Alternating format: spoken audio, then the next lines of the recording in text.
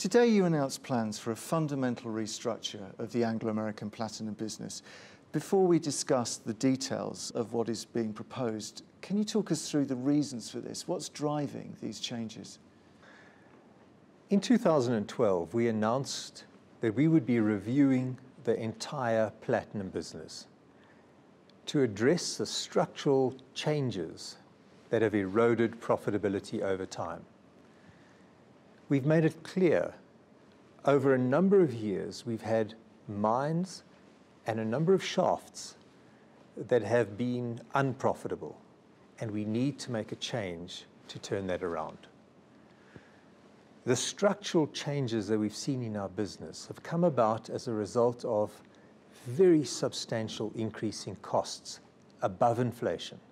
We've seen those cost increases come from increasing mining depths, decreasing grades from mining more UG2, increasing capital intensity, and substantial increases above inflation of wages and of electricity.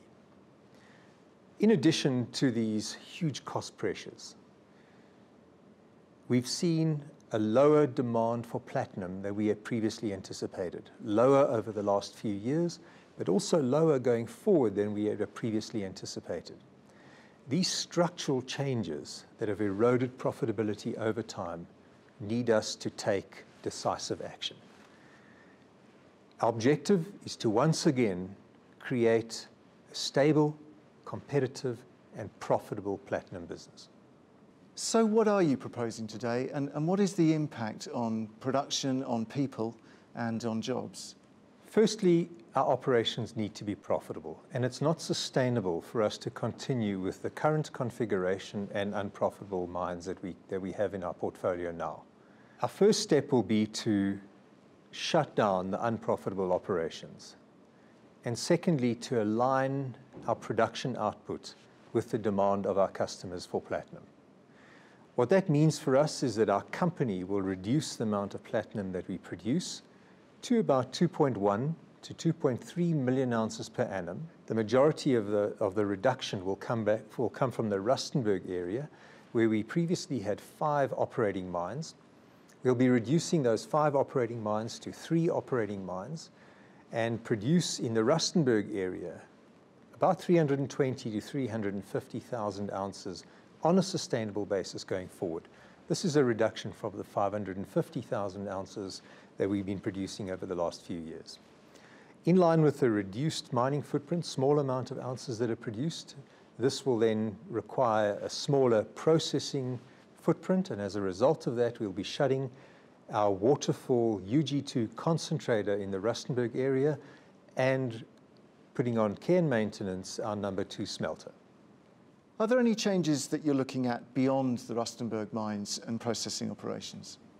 We believe that the Union Mine will be of greater value under different ownership, particularly when compared to our own portfolio of growth opportunities.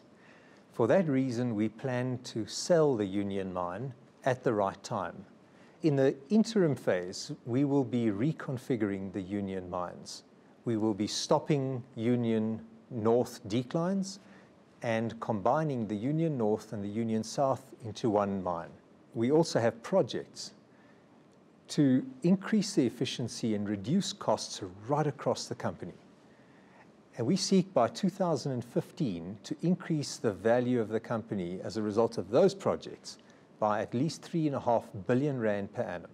As a result of fewer operations and a reduced mining footprint, this is likely to affect up to 14,000 jobs in our organization.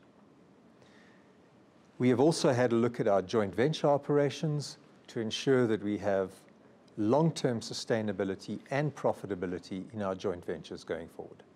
So taken together, what are all these changes designed to achieve? Our objective has been to create a stable, competitive, and profitable platinum business by taking proactive measures to address the structural challenges that we face. The successful implementation of these proactive measures will then enable us to create a stable employment environment for more than 45,000 people in this organization. It will also allow us to invest over 100 billion rand in this company for the next 10 years. Our customers, our employees, and South Africa as a country will benefit from a profitable Anglo American Platinum. Some might say that this all looks like a reaction to the recent strikes. Is that the case? No, not at all. We announced in February of 2012, much earlier than the strike action commenced, that we would be reviewing our platinum business. We've also made it clear for some time that our platinum business has been under serious economic pressure.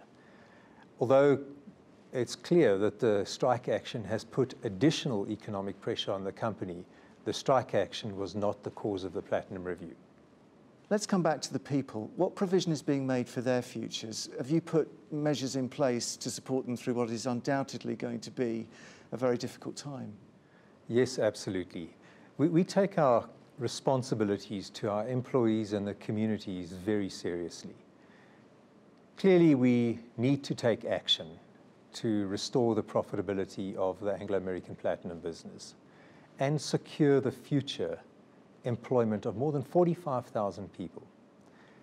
However, for employees that will be affected by the restructuring, we have a comprehensive social plan that has been put in place at considerable expense to offset some of the negative effects of a restructuring process. That social plan will be part of the engagement and the consultation process that we have with our employee representatives.